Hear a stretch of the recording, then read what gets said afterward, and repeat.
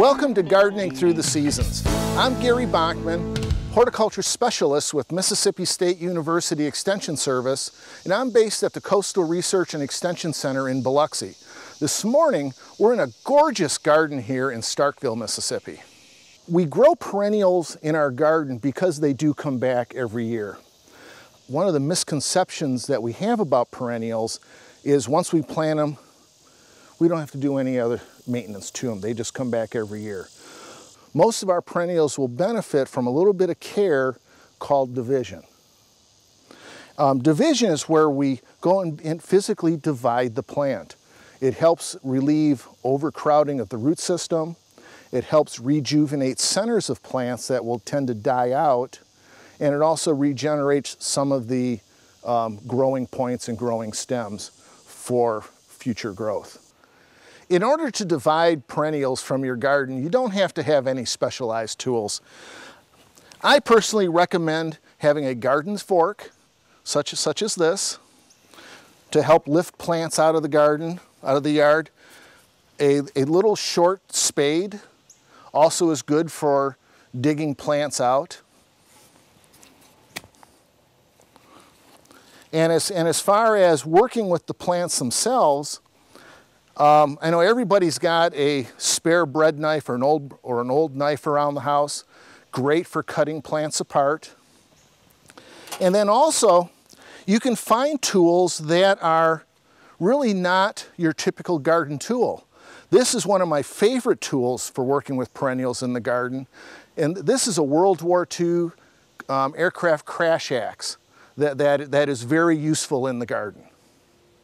Now, what I would like to do right now is to show you how easy it is to divide plants and that you don't have to be afraid to cut plants apart. And I've got two examples here. Let's start off with liriope or monkey grass. And instead of digging up any of the beautiful plants here in the garden, I've got containerized plants which we can use to demonstrate. We go ahead and remove it from the pot, and as you can see, I've already got the media removed from the root system. And what I want to point out here with this liriope, notice all the different growing points on it. Those are areas where we can take this plant and cut it apart and make new plants. And it's really as simple as taking, I'm going to use the bread knife in this case, and take this and find one of these offshoots and cut through it. And we end up with a piece like this with some root system on it, and that's ready to go into the garden. We can then go ahead and take, let's just go ahead and keep right on going here, each one of these growing points, and again, another plant that we can put into the garden, and let's go ahead and cut this one more time. And we end up with two more plants. So where we started with one plant, we now have 4 plants that are ready to go into the garden. Now I'd like to show how easy it is to divide a hosta. Again, we're going to use a containerized plant.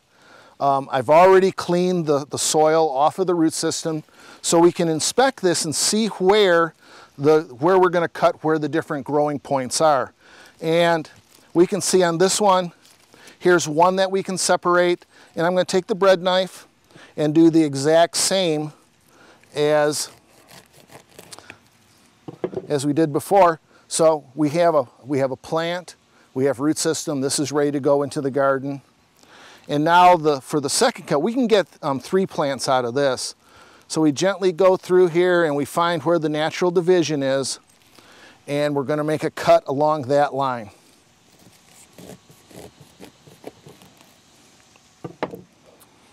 And so we have 2 more plants, and so we've ended up with 3 plants for the garden from that one plant that was in the container. I hope you've been able to see how easy it is to make divisions from your perennial plants.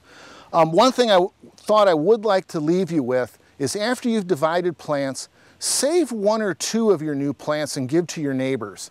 It'll always be a way to make new friends, and you can always visit your plants in the future.